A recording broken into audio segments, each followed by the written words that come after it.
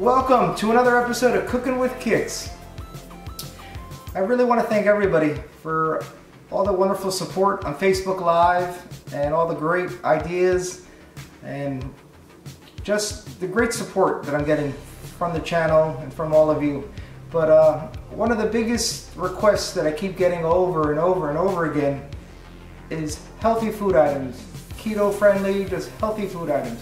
So I decided for this episode we're going to go healthy, and I'm going to make a zucchini encrusted fish, and I couldn't think of a better shoe to pair it with than the Nike Air Max 180s.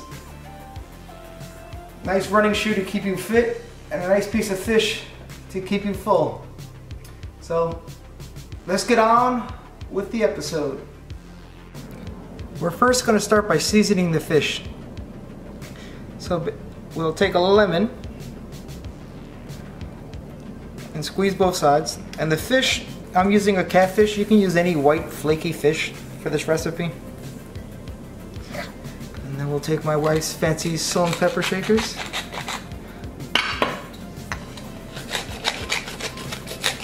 They're very pretty. I joke with her all the time because I'm like, I don't want to use them, but they're too fancy. But honey, look, I'm using your salt and pepper shakers. And we just want to make sure both sides are seasoned with salt and pepper. Make sure it's nice and evenly coated. And now we'll go to the zucchini encrust. So what we're going to need to encrust our fish is 1 pound of shredded zucchini, 2 tablespoons of chickpea crumbs. They're replacing breadcrumbs. A lot less carbs in it. 1 teaspoon of garlic. 4 tablespoons of Parmesan cheese.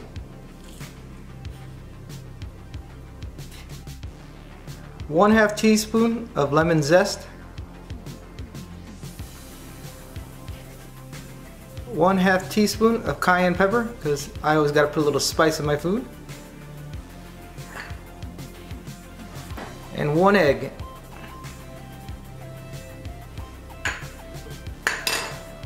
And then we'll mix that together.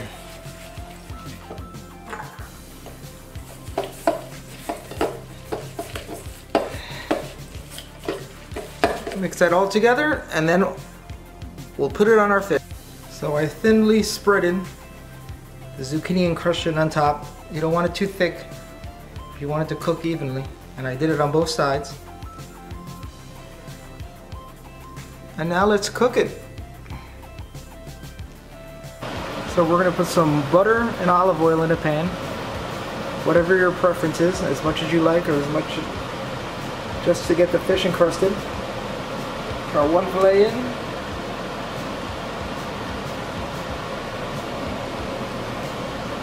2 fillets, and you may lose some of the encrustion on it, so just take it and add it back to the top.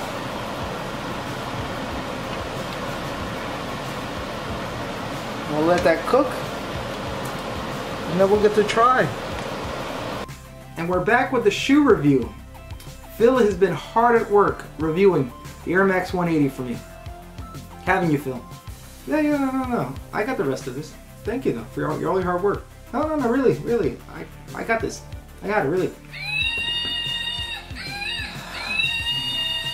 Anyway, back to the shoe.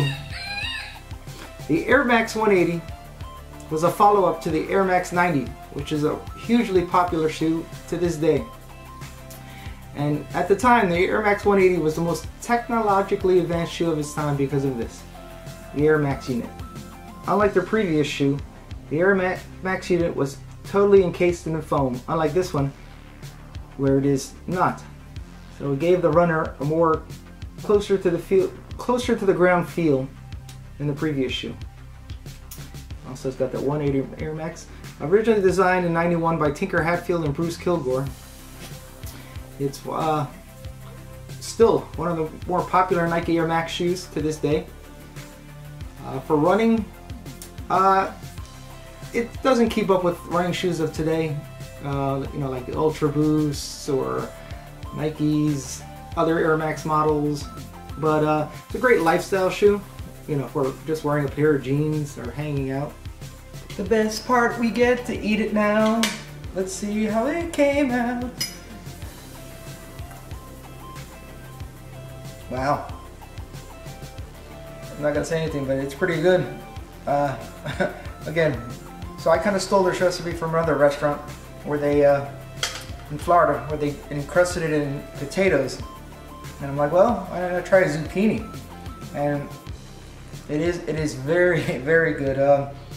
If you want to dress it up a little, you want to make it a little different, and you don't really care about the calories, you can always make a quick, easy sauce with it using heavy cream, garlic, and like a Dijon mustard, and put it on top and make it even fancier. But again, thank you for the challenge. It was great making this recipe.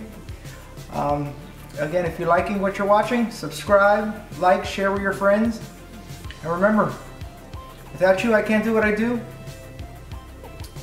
Until next time.